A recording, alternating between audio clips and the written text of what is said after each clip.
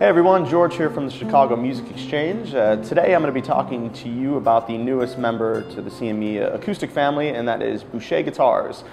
Boucher guitars come to us from Quebec, Canada, and we're just here at CME. We're one of just a few select US dealers. These are very popular guitars in Canada and Europe, but they're now gaining momentum and starting to pick up in the States, and we're very proud to be carrying them. Now, the important point to hit on in Boucher guitars is every guitar is handmade, and most importantly, every guitar is made with Adirondack spruce tops and Adirondack bracing.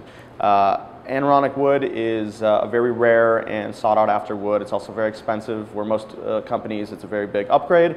Adirondack is a part of every single Boucher model. And the big reason is Boucher guitars are located in the Canadian Appalachian Mountains, basically on top of the biggest Adirondack spruce forest in the world. So they have the luxury of basically hand-picking and meticulously finding all the best Adirondack in the world and using them on all their guitars. So Adirondack was, of course, it's the stiffest of all woods, especially compared to spruce. So it's very balanced in weight as well. So it has a big, booming, consistent sound. Gets better with age. Adirondack was, of course, made famous by all the old Gibsons and all the old pre-war Martins. Again, every guitar is made by hand. A lot of herringbone is used. A lot of great tone woods for the back and sides. They use Bubinga a lot, Walnut, which works really great with Adirondacks. Very exotic woods, all handmade guitars, compete with all the great boutique guitar manufacturers that we all love. So